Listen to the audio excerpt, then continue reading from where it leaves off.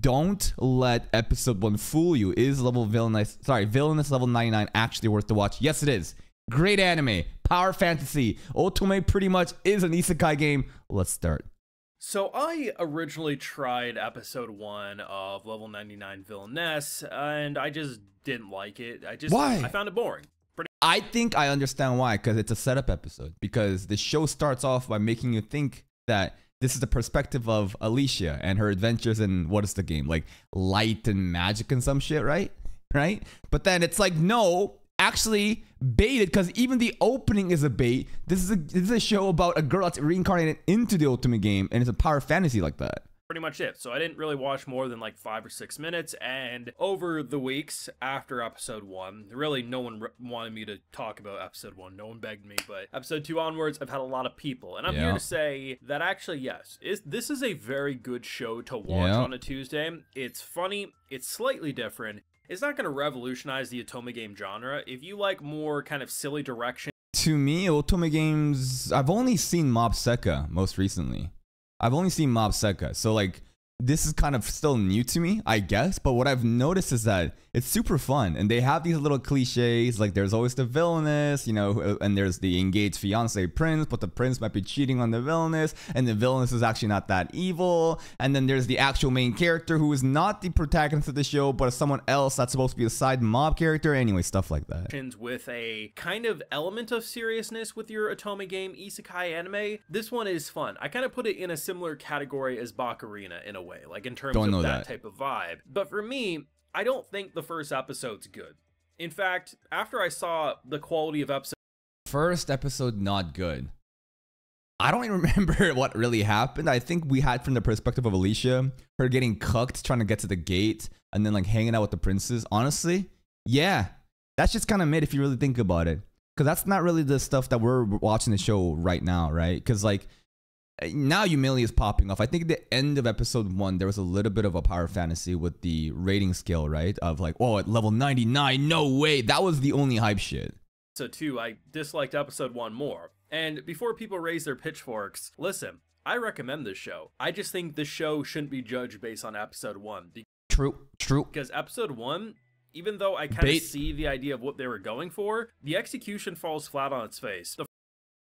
He's kind of right. If you want to like gather the attention from all these normies and like random new people that don't even know what an otome, like a genre might be, like this, to bait them like that in the beginning is like to do for an audience that already watches otome. And maybe that is the case, right? But like completely new people, would they understand the tropes that they're trying to do? Would they understand that, holy shit, this is all just set up? All these princes, they're actually all idiots. Like, would they understand that? The first 10 minutes or so is like the most generic visual novel intro, because it's literally the visual novel of this MC going to school. Here's her harem routes, and then they're like, okay, yeah, and then here's a real MC, Truck-kun isekai her. Now we're gonna start going. But it's episode 2 onwards where the show finds its groove, because Yumilia as a character steals.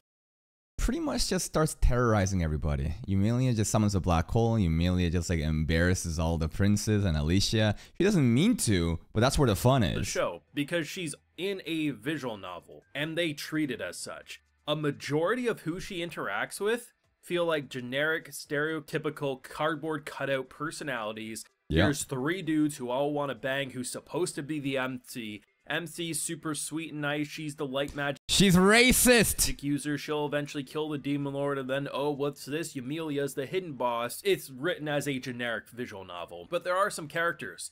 In the 4th episode, especially Patrick, who potentially is going to be Yumilia's love interest, or at least they both kind of have flirtatious energy, or there's going to be friends. Either way, a very strong character so far. The king and queen might be the best of like the side cast that we've been introduced to.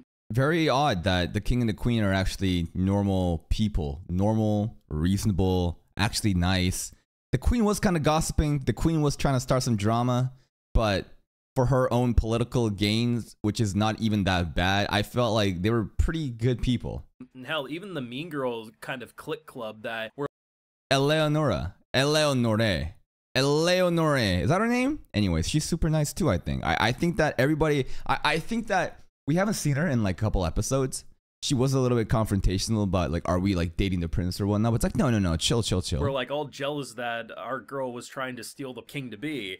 Like, even those characters are interesting. But it's funny because I will give this show credit. I've yet to see an Otome game anime where who's supposed to be like the main characters or like the harem building squad. Like those three guys and the girl, they are the most weak generic characters in the show. And they're being written almost like they're being pushed as the hidden boss because they just don't trust our girl as far as they can throw her. And the show has surprisingly impressed me. Episode 5 dropped today, at least as of the recording of this video.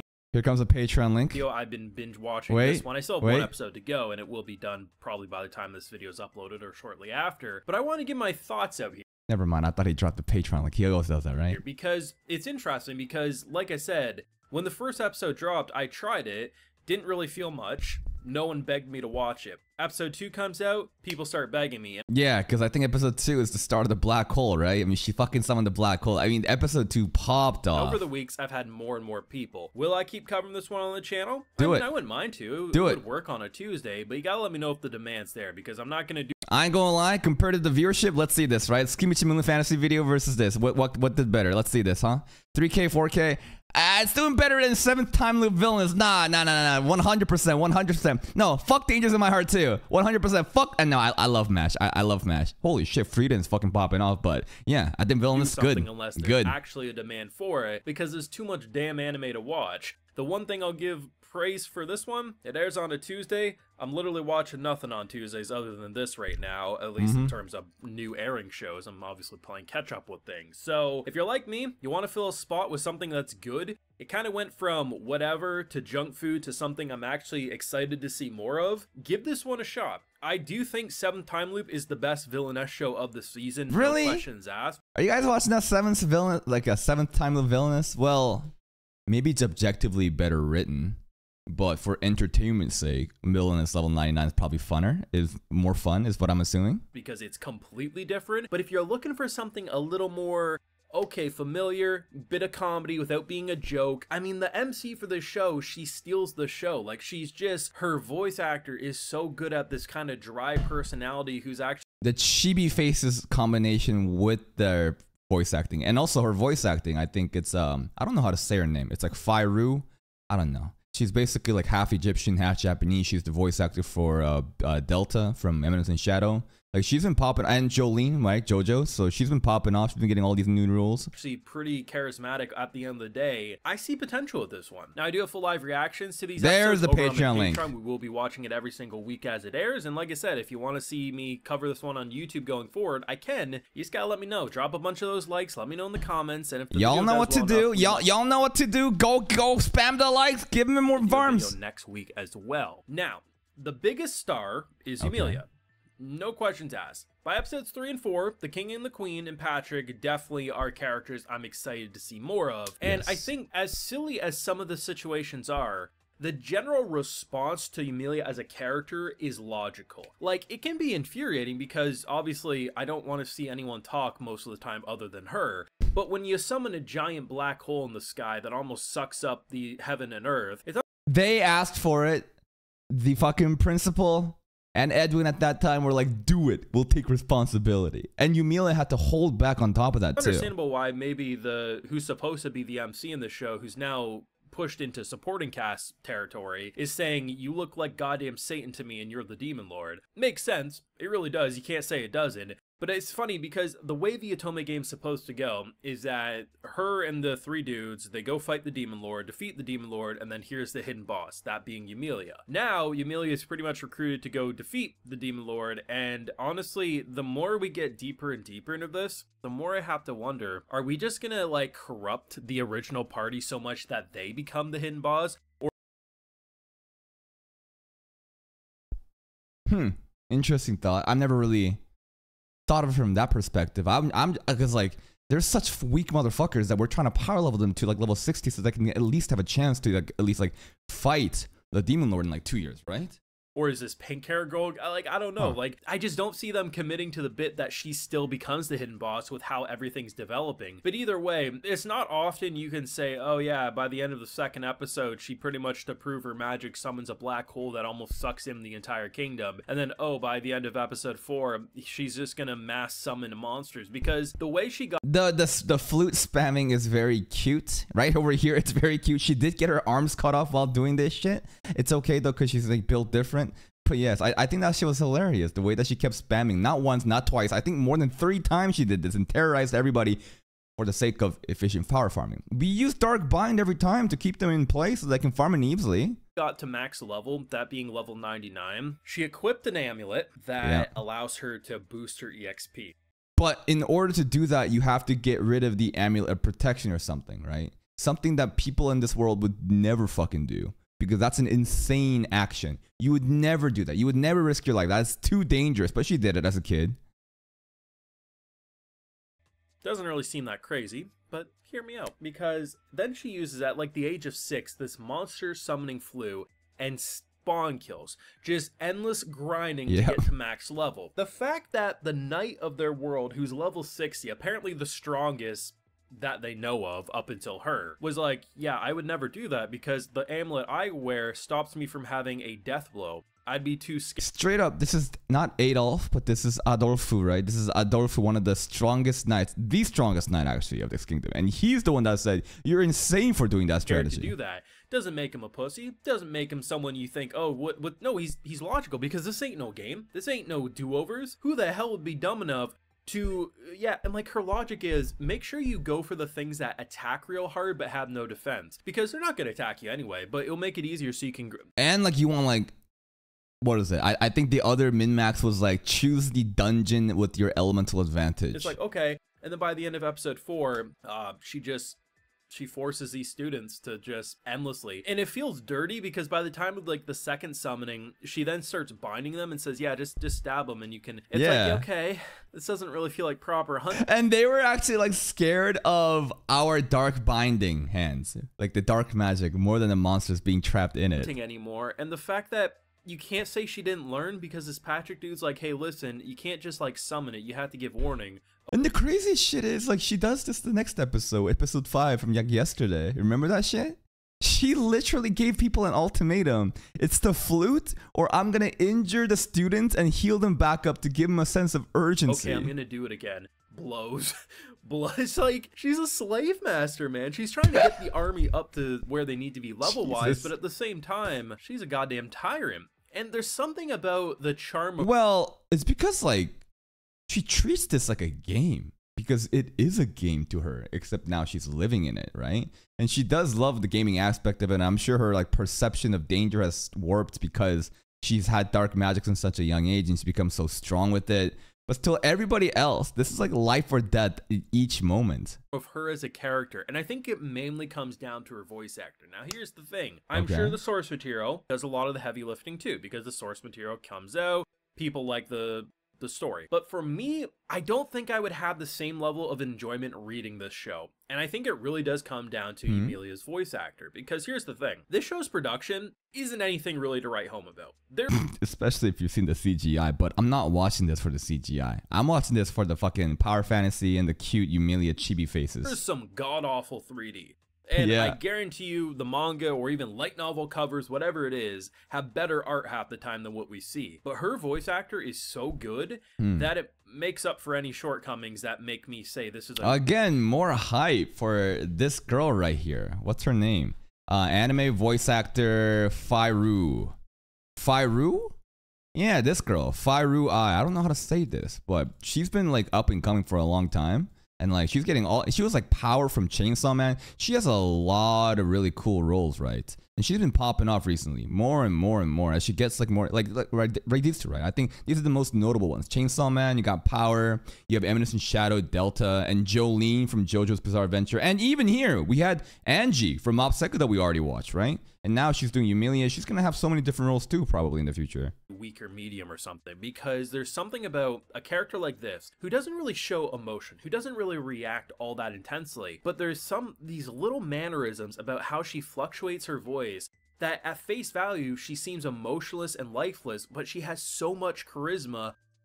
I think I know what he's talking about. Yeah, there are some times where it's like a deadpan voice, but then there'll be like a little bit of like a difference whenever, I don't know, she might like gasp or start blushing or do other shit like that. I kind of think I know what he's thinking about. At the same time, I think this would have been a character that could have easily been miscasted to be either too edgy or too goofy. Like, and she does it just perfect. To strike that like straight and narrow persona with a hint of bullshit, but she nails it to a T. And straight narrow persona with the hint of bullshit is the perfect way to describe Emilia. Yes, because she does kind of just act all deadpan and seriously, but then some of the bullshittery that she does, and it comes out of nowhere, and you're like, what the fuck is going on? That's actually perfect description. Overall, there are some good moments of animation. Like, a lot of the shadowy magic is really good, like the spikes or the giant black hole. Where the production falls flat on its face, I mean, it right out of the get-go in episode CGI horses and carts, don't worry about it. Every horse and cart I've seen in isekai or anime recently is just fucking CGI. They proudly and boldly show 3D horses that have never looked as bad as that. The dogs that they fight in this bright scene. Here's the thing, I'm not watching this show for the action of farming these dogs, right? Because like, I don't think anyone gives a fuck about these random dogs. Let's even do a little bit of defense. Like last episode, the flying fish wasn't CGI. But even then, if it was CGI or not, I wouldn't care. In fact, people are upset. They're like, where is my CGI? Because I would argue that the shitty CGI of fighting the dogs made the scene even more funnier and more bizarre because of the nature of this show. Now, I'm sure when Emilia uses dark magic and does some crazy shit in the power fantasy moments that actually counts, those are where all the budget's going to go to. Same with the chibi faces. I love the chibi faces, right? But am I watching this show for the fucking animation? Not really. So it doesn't really bother me. Would I want this to be better? Absolutely, sure, why not? Here's the thing, some people hate it more than I did. Some people say I'm being too negative.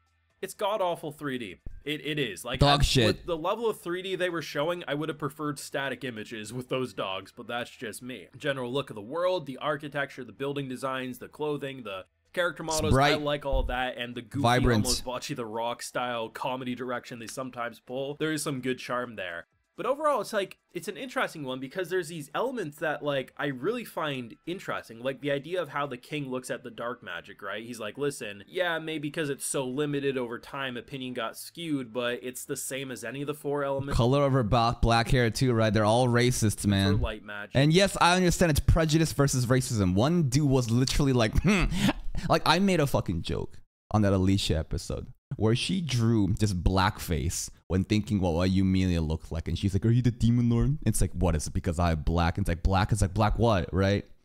So obviously it's fucking prejudice, but some person was like, actually this is not racism, this is what is called prejudice. I'm like, motherfucker, it's a joke.